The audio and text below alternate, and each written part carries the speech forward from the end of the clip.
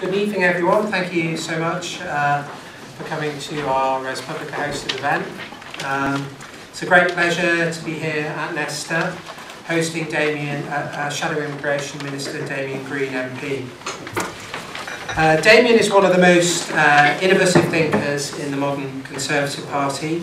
Today he will be speaking on a subject that is relevant to every one of us, our civil liberties and the civil liberties of those around us. Now, our choice of venue for this event was quite deliberate. The National Endowment for Science, Technology and the Arts was set up to explore innovation, set up by government to support the work of inventors and entrepreneurs.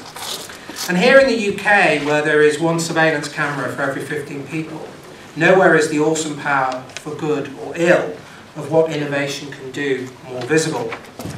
It shouldn't, it needn't be this way. First, let me indulge in some history.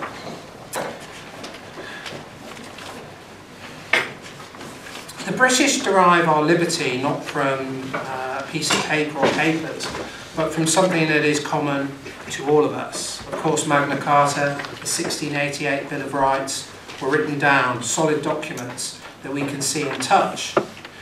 But they themselves were expressions of an earlier common law based on reciprocality, obligation and duty. They themselves were the expression of an earlier settlement that privileged the idea of a civil settlement or a civil or common understanding of law. As common law, the lawyer Blackstone put it, liberties are discovered, both powerful and enduring, and the common law has been the guardian and protector of our person and place throughout the ages. Yet, as we are finding, three things make this very English idea particularly susceptible to, how can one put it, the pejorative connotations that go with our state of modernity. We might think of it as a somewhat unholy alliance that's a threat to our liberty. The first threat comes from the agencies of the state. It's not just cameras, so large and wide-ranging are the powers of police, of surveillance, of the audit, of the state, that we are overwhelmed by passive intrusion. And what good is the seemingly quaint common law concept of jury or locally appointed justice overseeing de facto already practiced rights and duties when it comes to safeguarding the rights of the person under this modern settlement? The second is our broken community life. Friendly societies, mutuals, church groups, our associative life is in clear and evident decline. The natural urge to associate voluntarily has been replaced by a so-called third sector, a successful, important, but increasingly homogenised group of service deliverers whose work is incredibly important, but whose terminology and practice is often the technocratic terminology of the state. Meanwhile, we see our neighbours less, form fewer active community groups, and suffer the atomising effects of the loss of our society. There can be no commons if there is no community. Whose civil liberties have been most harmed by this breakdown?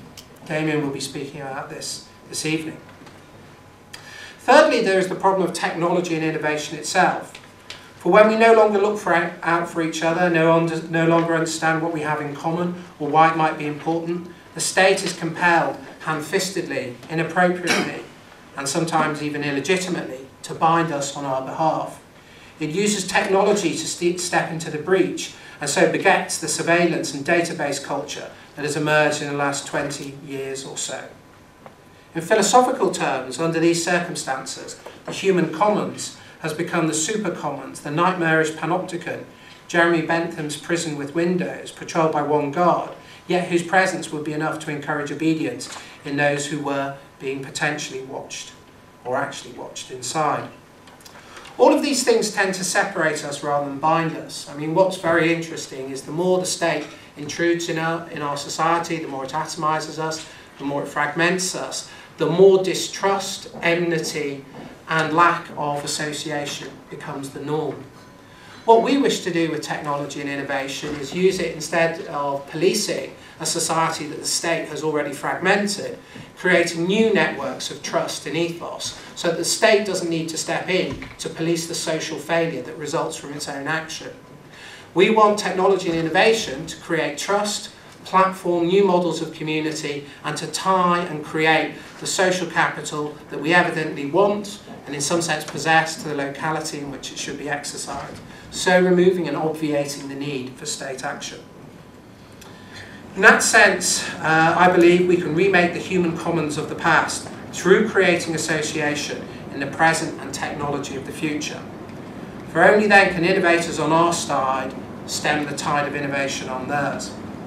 For it is not in regulation or auditing that we will develop community innovation and ethos, and so real power, but by the reforming and reconnection of the concrete relationships of the human commons, so that the cause of the commons is achieved via technology or aided by technology rather than threatened and undermined it. That is why ResPublica is about to commence an important body of work, Liberty and Innovation, that marries the three ideas: civil society, civil liberties, and a civic-orientated technological innovation. And we invite you during and after this evening to come and speak with us and take part in this important work. On that note, I give way to the Shadow Minister for Immigration, Damian Green MP, who will speak on the civil liberties for the poor, the very people who are threatened by our current condition. Thank you.